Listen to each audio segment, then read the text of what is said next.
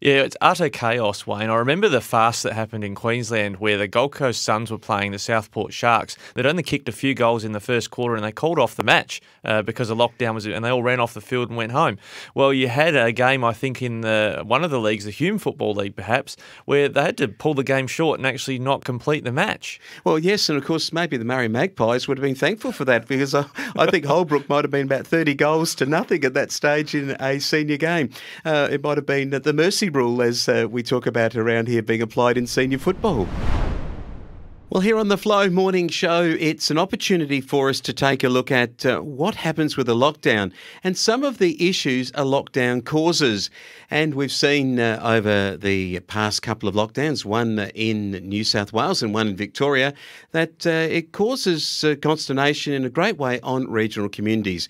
I've got Rikki Lambert here for the Flow News 24 desk joining me to discuss it. Hi, Rikki. How are you? Great, thanks, Wayne. Well, these lockdowns that are called at 12:30, 1 o'clock on Saturday afternoon by Gladys Berejiklian, she then calls on the people in regional areas to get home by 5 o'clock.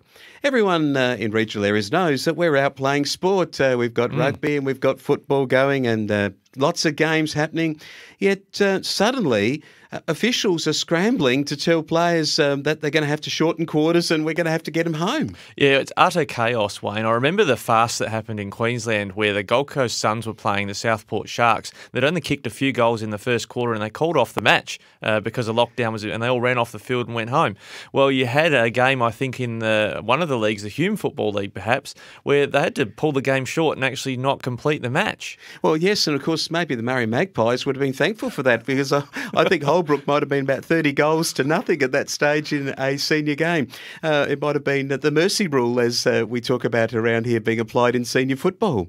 Yeah, that's a good result for them. The forfeit's probably worth better results on the ladder than the actual way the game was going.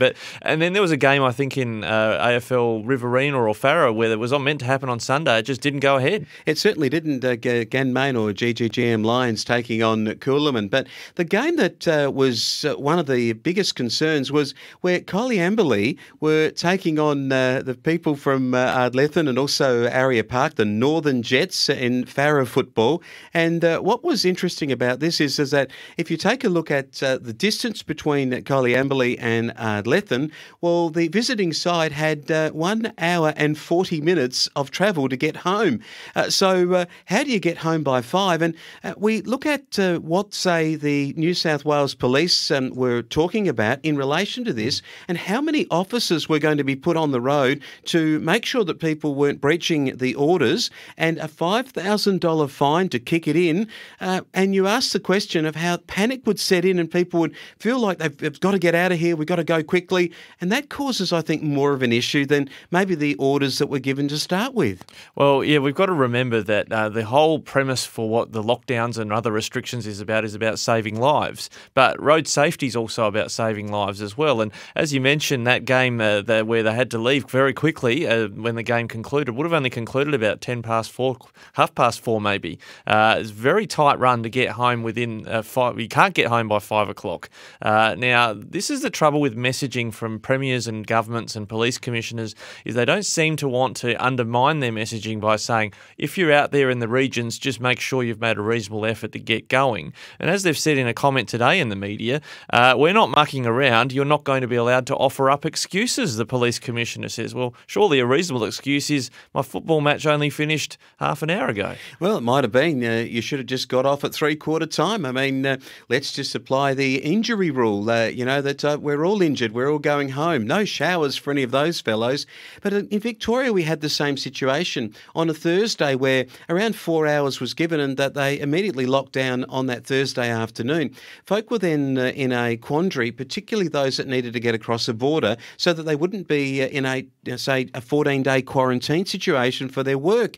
I mean, these have put enormous pressure on those people. Well, I think the trouble is that police will be reasonable with these things usually, and the messaging at a local level, if the police officer pulled someone over and said, why are you still out after 5 o'clock, I'm sure they would be quite reasonable, but the messaging needs to be clearer to Aboriginal communities, because otherwise they're under incredible stress, not knowing how the law will be enforced when they're pulled up on the roads. And of course, this takes us to another point of the handling of this, and is this the right handling? And Tony Abbott, the former Prime Minister, he's calling for a Royal Commission into the handling of the pandemic. And when you look at it, maybe statewide Royal Commissions, and there you have Rex Patrick, Senator for South Australia, who has won a case so that this National Cabinet, an unelected group, have to actually come clean on what is actually happening in the National Cabinet so that we can see, is a Royal Commission going to be required so that we can find out why governments have made some of the mistakes they've made?